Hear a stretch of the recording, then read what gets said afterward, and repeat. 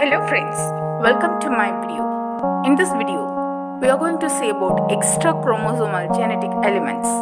We know that DNA is the bacterial genetic material. The DNA of most bacteria is contained in a single circular molecule called the bacterial chromosome. Bacterial chromosomes are located in a region called nucleoid. In addition to chromosomal DNA, most bacteria possess extra-chromosomal genetic elements known as plasmids and transposable elements. Extra-chromosomal genetic elements are not essential for the normal life of the host bacteria, but provide survival advantages under certain environmental conditions. Plasmids. Plasmids are small, supercoiled, double-stranded, non-chromosomal circular molecules present in the cytoplasm of bacteria. Plasmids replicate independently of the host chromosome. You should note one important point here, that is, some plasmids have linear DNA. Linear bacterial plasmids have been identified in several species of spirochete bacteria.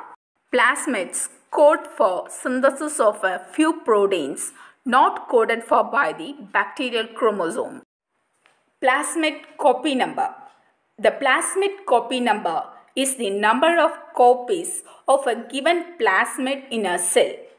Plasmids may be either low, medium, or high copy number plasmids. The number of copies of a plasmid per cell ranges from 1 to 2 to 10 to 100.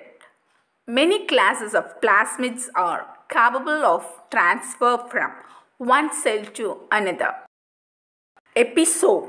Some plasmid can be integrated into the host chromosome and replicate with it. Such plasmids are known as episome. You should remember one thing, that is, plasmids are not essential for the survival of bacteria, but permit their bacterial hosts to survive better in an adverse environment or to compete better with other microorganisms occupying the same ecological niche. Plasmids are extremely valuable tools in the fields of molecular biology and genetic engineering. Plasmids plays an important role in gene cloning, recombinant protein production, and gene therapy research. Up to this, we learned what is plasmid and its importance. Next, we are going to see about transposable genetic elements. Transposable genetic elements. Another class of extra-chromosomal DNA are transposable genetic elements, characterized by their ability to move from site to site on the same or different DNA molecules. That is, they may jump from chromosomal DNA to plasmid DNA. Because of this free mobility, it is also known as jumping genes.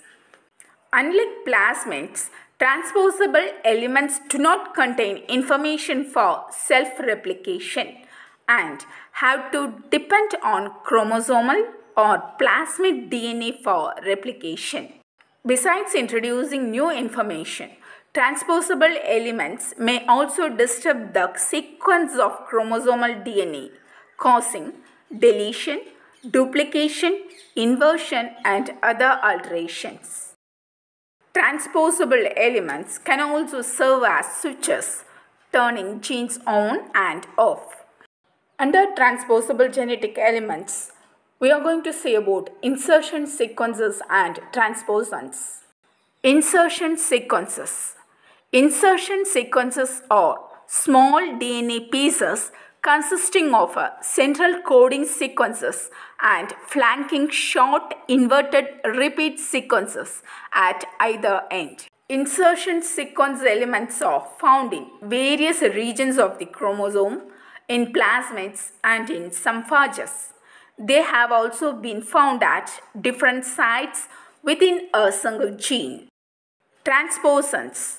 Transposons are larger DNA pieces carrying a variety of genes with long repeat sequences at either end.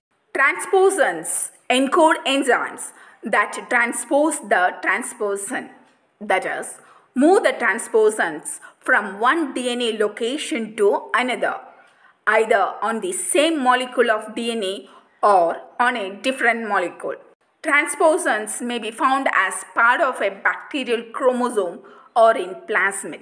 A transposon contains a number of genes coding for antibiotic resistance or other characteristics, flanked at both ends by insertion sequences coding for an enzyme called transposase, which catalyzes the cutting and resealing of the DNA during transposition. So it can cut themselves out of a bacterial chromosome or a plasmid and insert themselves into another site of a chromosome or a plasmid. Plasmids and transposable elements are two types of mobile genetic elements involved in the transfer of genetic materials. I am concluding this video here and see you soon in my next video. Thank you, friends.